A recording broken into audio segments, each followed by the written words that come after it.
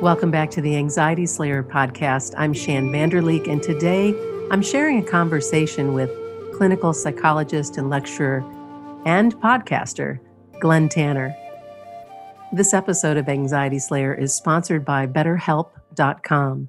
If you've been considering seeing a therapist, but you're not sure where to start, BetterHelp will assess your counseling needs and match you with your own licensed professional therapist so you can start getting the support you need online in under 24 hours.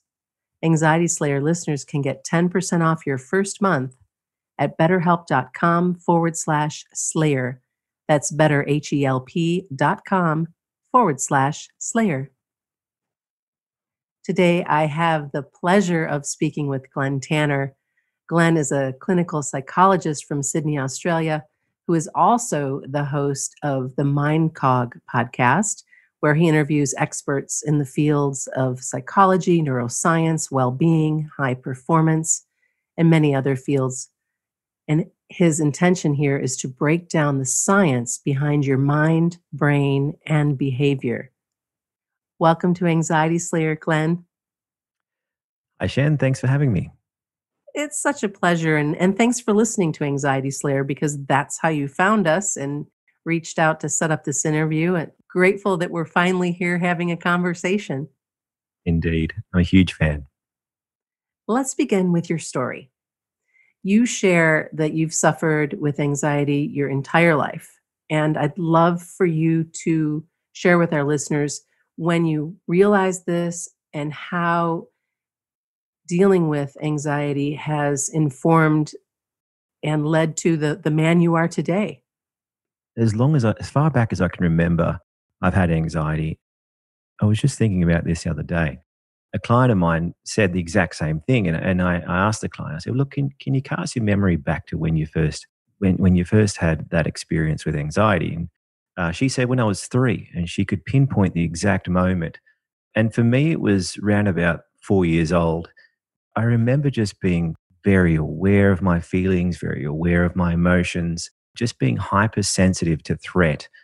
And I guess I had it in my family. My mum had severe anxiety. She also had schizophrenia as well. And my father had social anxiety as well. And we grew up in a poorish neighborhood. It wasn't the best. It certainly wasn't the worst. They do get a lot worse, but it wasn't very good.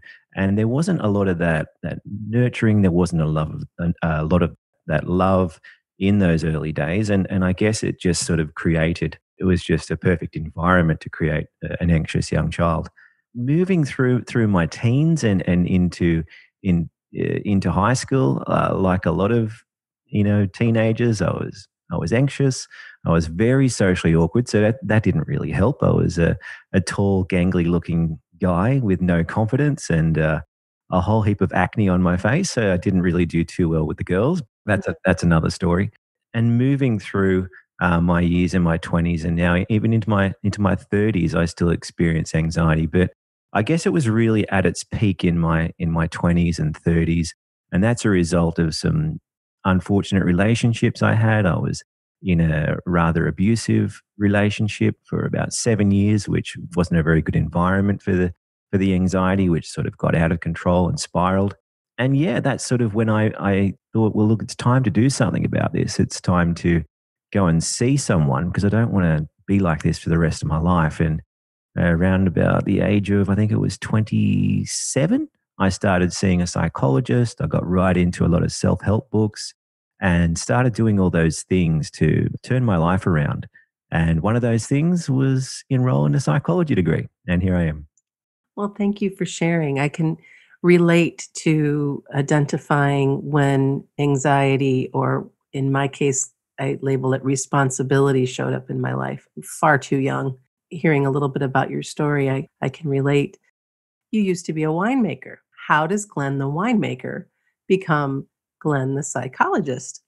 Initially, when I was in high school, I wanted to be either a lawyer or a psychologist. I wasn't sure which one it was going to be, but I knew it was going to be one of the two. But I suffered from really, really bad self-esteem. My dad was really quite abusive. He would put me down a lot. So I just didn't have the belief that I could succeed at going to university, getting through the degree, becoming a lawyer or a psychologist. And I just wound up in the wine industry. You know, I had a friend who was working in the wine industry. I lived in Newcastle, which is about 2 hours north of Sydney for those people listening in the States. And Newcastle is about 35 minutes away from a really beautiful wine region called the Hunter Valley. It's not quite like Napa Valley. It's about half the size of the Napa Valley. Well, probably a quarter the size of Napa Valley. Anyway, so I started working there and fell in love with it. And, I enjoyed working as a winemaker. The days were long. We'd get up very early. We'd start sampling the wine quite early as well. So it made for really long days. We had a lot of friends. It was a wonderful lifestyle. We were pampered, always drinking fine wine, eating great food. But there was something missing. And I was coming home at the end of the day and I just didn't feel satisfied within myself. I knew that there was something missing. I had a bigger calling, so to speak. Mm-hmm. And this kept happening for about a year. And then towards, I think I was about 27, 28, and I was seeing a therapist as well. And it just really amplified. And I would come home at the end of a long day and I would just have this little voice in my head saying, this is not you. This is not what you want to do. You're a fraud. And it just got a little louder and a little louder. And then one day I sort of just quit. I quit the winemaking and the wine industry altogether.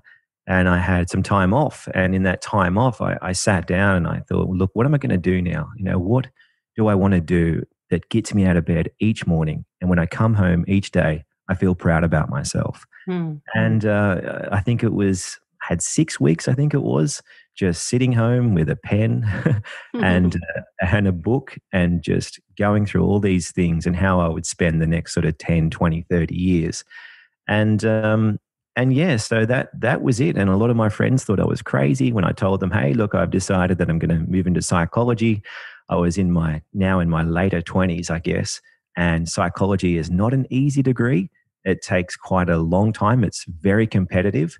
It took me 6 years to get through the psychology degree, the psychology program in Australia.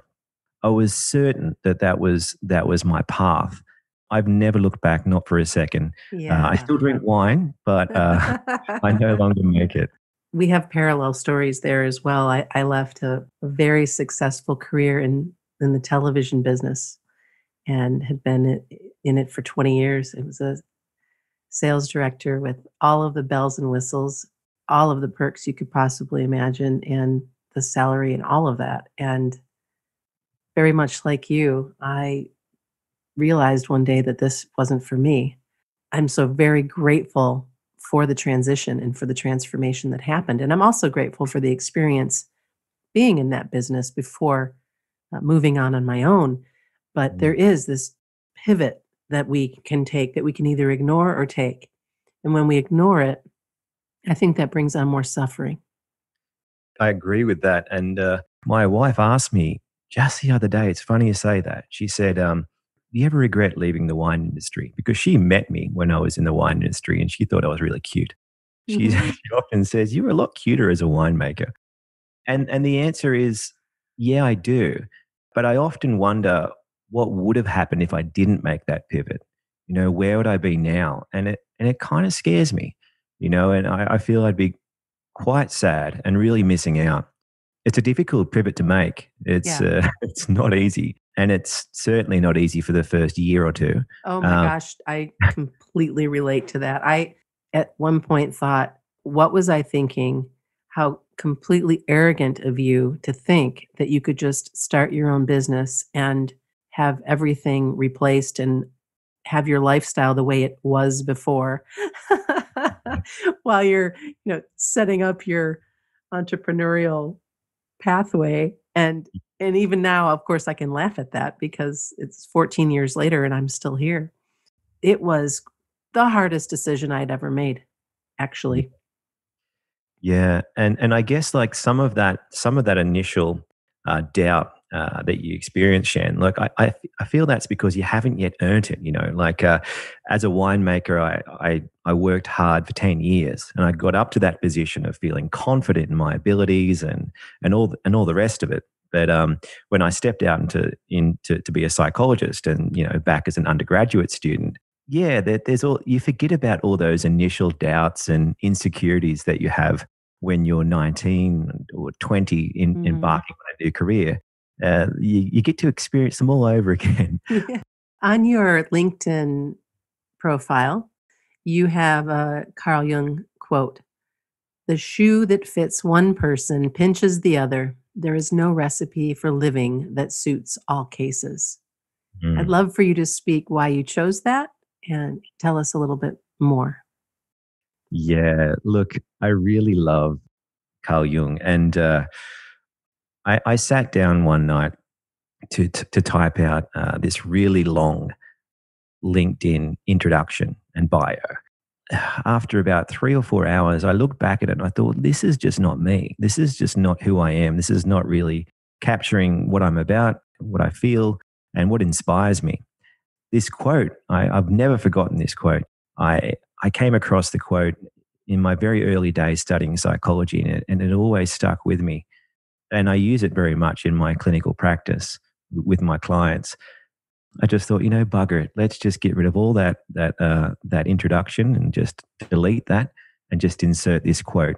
I feel that it's a really powerful quote because, and it's an important thing to remember as a psychologist as well, because when we're diagnosing people, when we're putting perhaps labels on people, which we probably shouldn't be doing, we're forgetting that people are different. People are coming in to the therapy room from all walks of life, and they've had a lot of different experiences.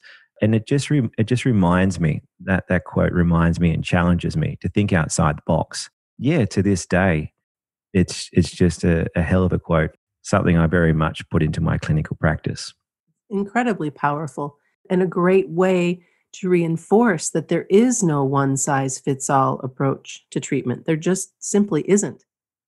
That's right. And you learn that within the first sort of half an hour of meeting a new client, when you're getting their history, when you're getting their background, when you're getting an understanding of where they're coming from, the precipitants that are causing their distress, and their lifestyle. No one has the same life. We all live different lives. We all have different upbringings, different backgrounds. So it's you learn that pretty quick. And certain clients respond very well to certain types of therapy.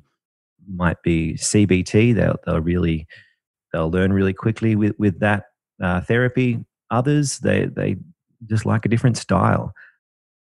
But no one likes to be pigeonholed. People like to be treated as the unique, awesome individuals they are. And that also builds the trust so that Yeah, you're not, sitting there just, okay, label, this is who you are, this is what you need to do next. And unfortunately, those folks exist, but there are more of us than there are of them, as far as I'm yeah, concerned. Yeah. And I think that's also a good time to share with our listeners if you're looking for a clinical psychologist, and let's say you've made your first appointment and it didn't go very well, or you something about the energy or something about the experience, or you just didn't feel like you liked the person, they weren't a good fit. It's okay. You don't mm, have to go back, and you can find someone else. yeah, You do not have to stay and give any more of your time to somebody that you're not comfortable with. It's really important if you're going to take that leap and mhm, and get some help. You want to do it with somebody that you feel really good with. yeah. That's a really good point. Yeah, definitely. And I've seen a fair few psychologists in my day, and I've had some shockers. I've had some pretty bad ones. And really, what people are looking for is just that connection, that feeling of acceptance. Yeah. Non-judge, compassion, empathy. Someone who will listen and validate. Your experience. And it shouldn't be too much to ask for. It really shouldn't. Not in a therapist that you're paying good money to go and see. So, first and foremost, prioritize those things when you go in and see someone. And as Shan said, If you don't feel it, then try someone else. There's plenty of good therapists out there. A few bad ones as well, but there's plenty of good ones. Yep. You will find somebody that fits well with you. Yeah. It's just sometimes it takes a little bit of time. After the break, we're going to dig deeper into Glen's experience with anxiety and grief and all of the things that he's been able to do to support himself and thrive in his life. Today's Anxiety Slayer podcast is sponsored by BetterHelp. Are stress and anxiety interfering with your happiness and preventing you from living your best life? There have been several times in my life where I've needed extra support and wish I'd had the option for online support. BetterHelp will assess your needs and match you with your own licensed professional therapist. To be clear, BetterHelp is not a crisis line. It's not self-help. It's professional counseling done securely online, and their service is available for clients all over the world. You get timely and thoughtful responses, plus you can schedule weekly video or phone sessions so you don't have to leave the comfort of your own home. It's more affordable than traditional in-person counseling, and financial aid is available. We do have a special offer for Anxiety Slayer listeners. You can get 10% off your first month at betterhelp.com/slayer. That's betterhelp.com/slayer. Glen, before the break, I was just about to dig into your experience, and I just was reading the question again. And I was like, oh my goodness, to have your mother and father both pass while you were completing your degree had to be so tough. And I know that at that time that brought up quite a bit of anxiety and grief for you. And I'm just wondering how you cared for yourself during that period of time and how you moved through it to get to where you are now. Yeah. Look, it was really difficult.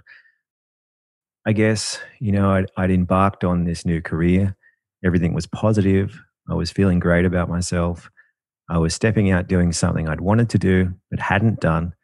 So, in a way, I was feeling quite free and liberated and all those wonderful things that someone would feel when they start something new and exciting.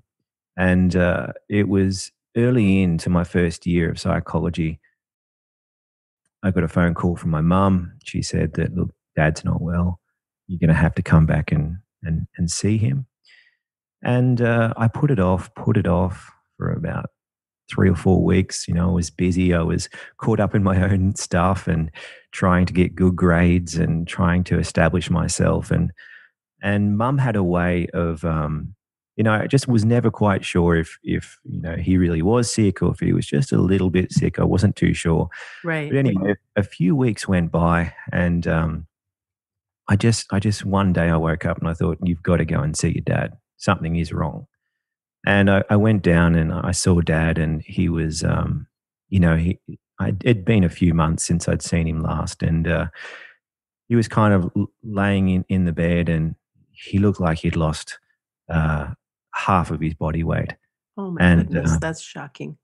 Yeah, it was. And then he told me, look, I didn't want to bother you. I didn't want to upset you. I knew that you were doing very well at the moment in your life, and I'm proud of you. You're stepping out doing what you love. But I've got lung cancer, and I'm sorry that I'm telling you so late. It was a huge shock, and unfortunately, he did pass away a few months after that. And I guess it sort of took the wind out of my sails in a way, but there was, it also, it really made me quite tough. Wouldn't say resilient, but it made me quite tough. And I started dedicating my studies to my father, and I became quite studious, and as a result of that, a little while later, about a year and a half later, or maybe a little bit less than that, I got another phone call from my sister, who had been staying with my mum for a while. And same thing, oh, Glenn, you've got to come and see Mum. It's been a while. She's not well. And I'm thinking, okay, all right, what's going on here? And I went and saw Mum, and she unfortunately had lung cancer as well. And Goodness. yeah, and she passed away a few months after that. Now, it really brought up a lot of unresolved guilt for me. And up until that point, up until I lost my mum, um, I'd had anxiety, but it was never severe, I guess you would say. It was Mm-hmm. just always there in the background. I knew I had it. I knew it was a problem, but it wasn't too severe. I could still get by. I could still get out of bed. I could still go to parties, although sometimes I wouldn't enjoy the party or I'd be really anxious talking to people. I could still do it. Um, there was something about that experience and the grief that really amplified my anxiety. And I got severe depression and severe social anxiety and generalized anxiety. The only thing that really got me going or got me through those years after mum died was just really putting all my thoughts, all my energy into my work. You know, I'd be studying upwards of 14, 15 hours a day. And these are things that you shouldn't be doing. you know, these are things, now I know what I know, these are all the wrong things to do. You want to go and see a therapist and you want to work through that grief. But I didn't do that. And it wasn't until a few years later when I was doing my master's that I got in and saw a therapist again. And I was able to move through that. And very slowly, I've been able to recover from that. So it's been a long journey, and it's been a tough one. Yeah. I'm so glad that you reached out and got support and that you didn't continue to work and study so hard and distract yourself as much as possible and all the things that we do to try to push things away sometimes. Mm. Yeah, and this is exactly what we do. And it was it was a lot of guilt. I felt quite a lot of guilt in regards to my mother. I felt guilty that I wasn't there. She had schizophrenia, and I guess I always distanced myself from her growing up. And in those last few months, I just felt tremendous guilt and shame that I wasn't there for her when she needed me. I could never understand. It's quite difficult for if you're living with someone with schizophrenia. I love my mum. I love my mum to this day. I miss her dearly. Of Yeah, course. Of yeah. course. But it really, in those last few months of her life, it brought up a lot of guilt and shame. And then that sort of created this belief that maybe I'm not worthy, I'm not a good person, I'm not lovable. And that really fueled a lot of the anxiety and the Yeah. depression. Yeah. As it does, because when we start to believe, or what I call when we fall into that shame pit, it's Mm, really hard to get out. And that is why there are people like you in the world to help, to throw the rope down and help pull us up from whatever it is we're suffering from and dealing with and really coming to know and understand that it's not your fault and that guilt is not something that you need to hold on to, and that to a degree many of those feelings that are coming up are just feelings that are going to come up that need to yep. be looked at and then released in any in any way that works for you through your therapy and the work on yourself. I'm so glad that you're in a much better place. I can't imagine that happening all in such a short window of time. Well, so am I. It was it was not a good time. So, Yeah. Yeah, and that's the thing. People have to remember. Time just moves on. And things do improve. they do. Here we are getting close to the end of our conversation, and I've just got a couple more things that I'd like to cover. The first is, how did you become interested in podcasting? And tell us a little bit about why you love Mindcog and what it is you're doing there to support listeners so that some of our listeners can come over and check out your podcast.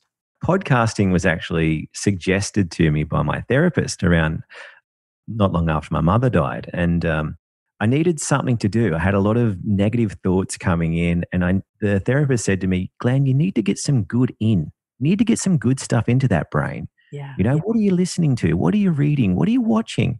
And I told her, you know, Seinfeld, science fiction about the end of the world. And she's like, oh, well, there you go. She suggested a whole heap of podcasts, and so I started listening to podcasts. And one of the things I found very beneficial and therapeutic back then was going for a long walk and listening to a podcast and positive podcasts as well, not just any podcasts.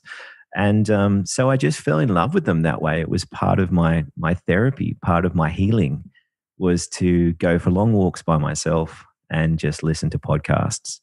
And I thought one day I'd like to do that. That seems like a gig. And I put it off. I continued with my studies, and then after I'd finished my studies and I was out the other side, I thought now's a good time. Now's a good time to launch into this. And one of the things I'm very passionate and excited about is self-improvement and giving people the opportunity to make positive changes in their life. And not everyone has the ability to go to do a psychology degree for 6 or 8 years. And I feel quite blessed having done so. You know, I'm not sure if I would be the person I am today. I'm not sure if I would have moved through all that pain without my training, without my experiences. So I thought, well, look, what's another way to share this knowledge with the world? I thought, well, podcasting is a great way of doing so. So I interview psychologists, I interview neuropsychologists, and all sorts of people that can help people make positive change in their life. Also, because I'm a psych geek, you know, I really I find the whole thing really fascinating, and I'm sure there's other people out there who really feel the same way. So the podcast, I do it, it's a labor of love. I don't take any money for the podcast at all in any way. I sometimes get embarrassed about my interviewing skills. I'm pretty bad. I'm pretty ordinary interviewer. But I feel that it's a great way for people to listen to people, listen to experts in their fields, and you know, make positive changes in their lives. And it continues to fill your cup as well. Indeed it does. Yeah. You say that you don't believe that therapists ought to be immune to mental illness. What do you mean by that? When I went to university, and particularly during master's degree, it wasn't really explicitly expressed, but it was this idea that this therapist had to be this perfect person, a person who in the therapy room doesn't disclose any information about themselves, doesn't open up, and doesn't share their experiences. This is just not true. You know, a therapist can have problems with mental health. Therapists can have problems. We know, of course, we're human beings, so of course we're going to have problems. I think back to a psychologist I saw, and this particular person was very open and honest about his experiences with mental health. And it just made me feel warm towards this person. I didn't feel in any way that it was deterring from a therapeutic alliance or building that rapport. I felt connected to that person. And I feel psychologists a lot of the time get caught up in this idea that they can't disclose information about themselves. And of course, we don't want to tell people all about ourselves and whatnot. To just open up and say, you know, I've been there, you know, I've been. And empathy is worth its weight in gold. Yeah, it really is. And I do it with a lot of my clients, and they keep coming back. This needs to change in the mindset of psychologists. I agree. I'm so very grateful we had this conversation today, Glen. You are so easy to talk with, and your story is fascinating. Thank you for sharing your personal story here. I know that you haven't been doing this. This hasn't been your mode operandi when you do interviews. So I'm glad we got to do the personal and help people get a better understanding of who you are, a little bit more about your journey and why you do the work that you do. You're welcome. That was Glen Tanner. Learn more about Glen and be sure to visit the mindcogpodcast.com to listen into his podcast.